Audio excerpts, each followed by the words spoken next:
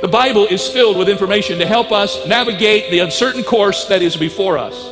But there are many people today who, strangely enough, even in our good evangelical churches, have decided that Bible prophecy is irrelevant, that it shouldn't be taught.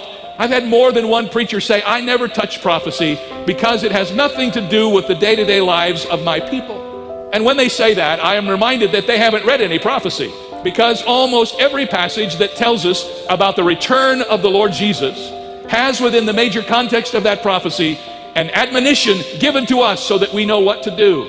People say, I don't believe in prophecy, but they do. It wasn't so long ago, was it, that you could hardly turn on your television, turn one channel to the next, and every time you turn the channel, here was some psychic person willing to tell you your future. They even had a network called the Psychic Network, and they went out of business. You would have thought they would have known.